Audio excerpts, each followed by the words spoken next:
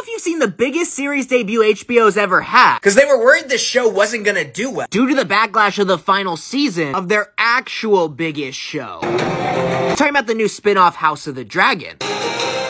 But it ended up doing so well that it not only beat Succession's biggest streaming day, local TV. Dad, nobody watches TV. Not only beat Euphoria's biggest streaming day, Stranger.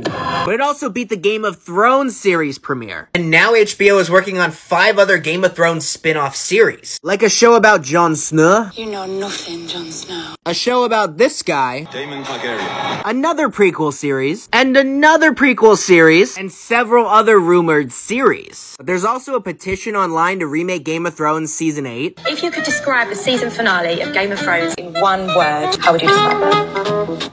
Disappointing. And that has almost 2 million signatures.